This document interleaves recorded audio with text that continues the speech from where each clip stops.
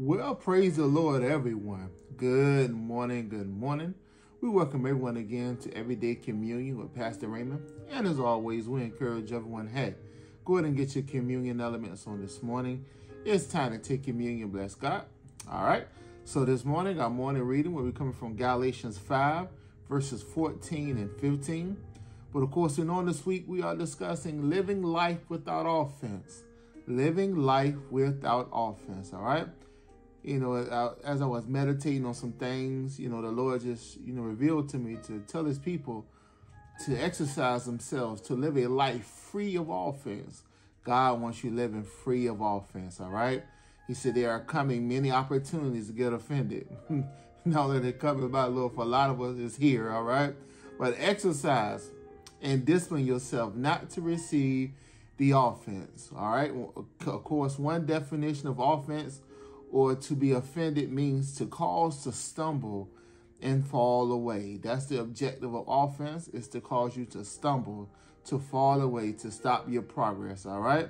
And we saw yesterday, Jesus said that as long as you're in the earth, offenses are sure to come. He says it's impossible, but that offenses will come. The opportunity to get offended will come.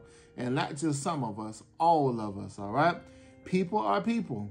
And things happen. There's misunderstandings, things said, or just all kind of different stuff. Stuff happens. My God, all right?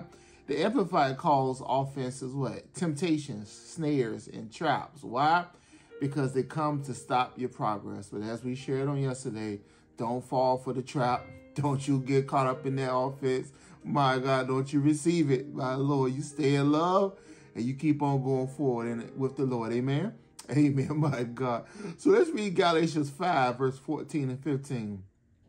It says, "For all the law is fulfilled in one word, even in this, thou shalt love your neighbor as thyself." Verse 15 says, "But if you bite and devour one another, take heed that ye be not consumed one of another." Again, "But if you bite and devour one another, take heed that ye be not consumed one of another," all right? So again, look at what offense and unforgiveness does to a person. It consumes you. Oh my God. Offense consumes you, okay? It's on your mind all day, all the time. My God, you go throughout your day. It's on your mind. You go to bed, it's on your mind. You wake up, it's on your mind. It's a part of your everyday, all day life. My God, you're meditating on it and you're thinking about it. How could they do me like that? And what did I do to deserve this? And it consumes you. It's on your mind all day long, all right? Anybody come close to you, guess what you're doing? You're talking about it. Girl, can you imagine they treating me like this? How do you, it's just always, my God, it's like, the Bible says, out of the abundance of the heart, the mouth speaks. Anybody get close to you, what's happening? You're talking about it. Why? You're consumed by this offense, my God. And you just got to let others know how you feel. You're upset and you're offended. You're mad. They shouldn't have treated you like this. How dare they treat you like this? All kind of different stuff. What is it? Man, that thing consumes you, my God, all right?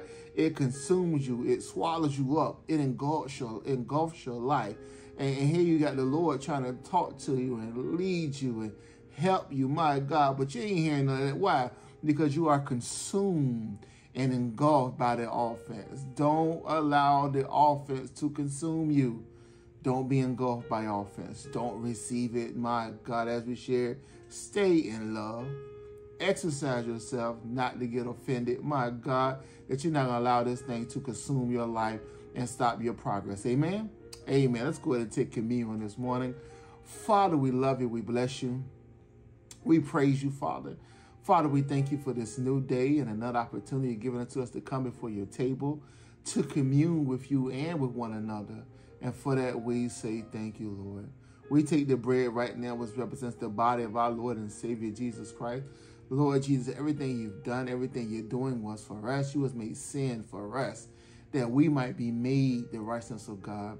You bore all of our sicknesses, carried all of our diseases. The chastisement for our peace, our complete wholeness, spirit, soul, and body was upon you. With and by your stripes, we were healed, therefore we are healed. And we're healed right now from the crown of our heads to the soles of our feet. We say thank you, Lord Jesus. We do this in remembrance of you, and we discern your body right now. We take the bread, we eat all of it.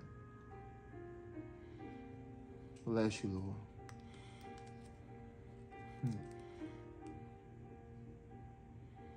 Bless you, Father. And we take the cup of the blessing, the blood of Jesus. Because of your blood, Lord Jesus, we stand before the Father this morning, holy and blameless, the righteousness of God, without fault, without blame, in love, all of our sins, all of them, past, present, future sins, all forgiven, never to be remembered again, never to be brought up again, never to be discussed again. For that we say thank you, Lord Jesus. We thank you for your blood. We take the cup of the blessing, we drink all of it.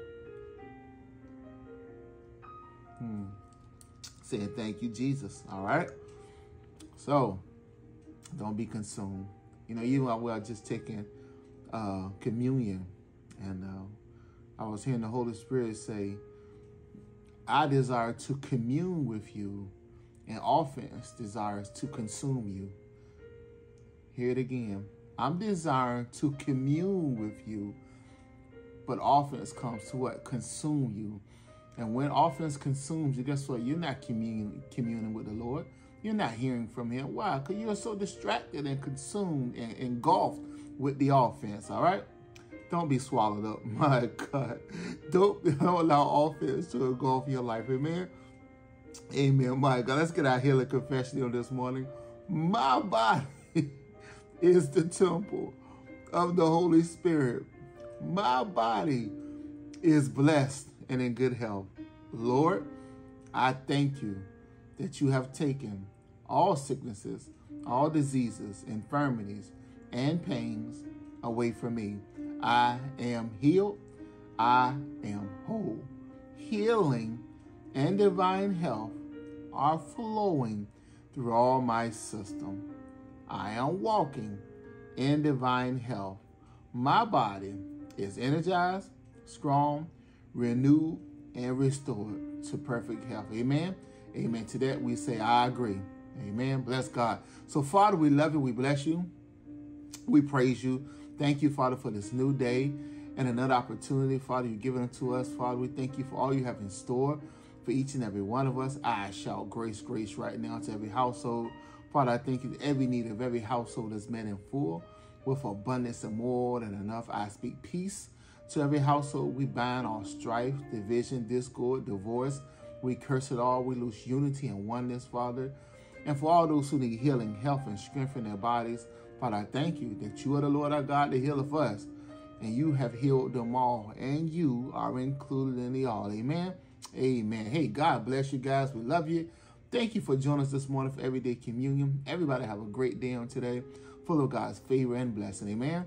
Amen. Love you guys. Have a good one.